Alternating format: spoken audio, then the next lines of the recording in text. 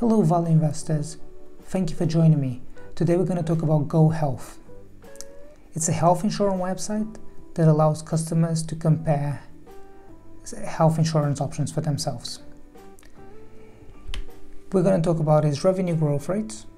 We're going to talk about the fact that its users are quite fanatic about its website. We're going to touch about its EBITDA margins and how it compares with one of its close peers.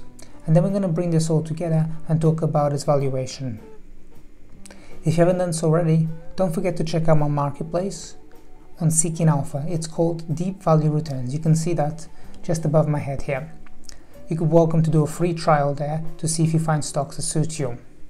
So let's get started. So the thing that puts me off about GoHealth, there's a lot of positive things, but I just wanted to kind of get into the nitty-gritty here.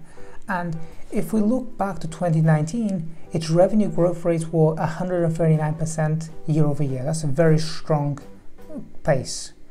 But as it progresses through 2020, we see that steady deceleration. We see that in Q1, its revenue growth rates were above 100%, but then as it migrates into Q2 2020, it comes down to 71% year over year.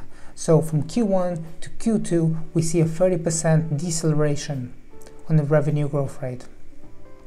If we look at its guidance for its full year, its revenue growth rate is going to come out approximately 65% year over year at the high end. So that means two things. Number one, that from the start of the year, as it progresses through, it's slowing down. The second thing is, if its exit rate from Q4 2020 is approximately 50%, you should minimally bear in mind what is 2021 going to look like. So you have this position where the company was going really strong in 2019, then in 2020 it's still very attractive, but you have to think about right now, what is 2021 going to look like? Is the revenue growth rate going to stabilize at approximately 50%, or is it going to start dipping down even slightly to around the high end of the 40s? So that makes a very large difference to the multiple that investors are willing to pay. Having said that, I do believe that line of the story is already more than priced in. So let's press ahead. If you look at the rest of its platform, you can just bear in mind that its users have a very high rating review for it on Trustpilot.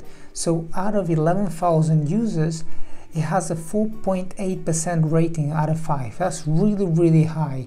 That means its users are fanatic about it, and that lends itself to when, if you remember, 70% of its revenues are from direct channels. So it has a very high conversion rate for its direct channels of approximately 35%.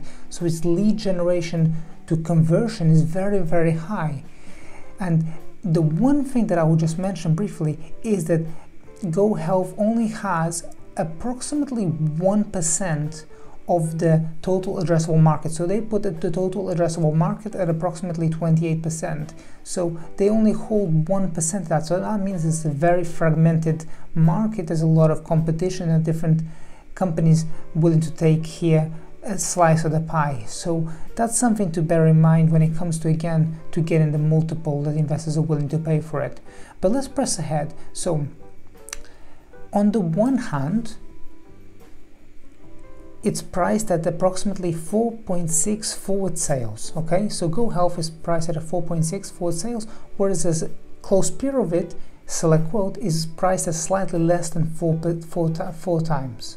So on the one hand, you got GoHealth that's priced at a higher multiple than SelectQuote. On the other hand, SelectQuote's EBITDA margins for the coming year are approximately 26% at the high end, whereas GoHealth is 33%. So you have a much higher EBITDA margin than SelectQuote, which more than justifies a slight premium.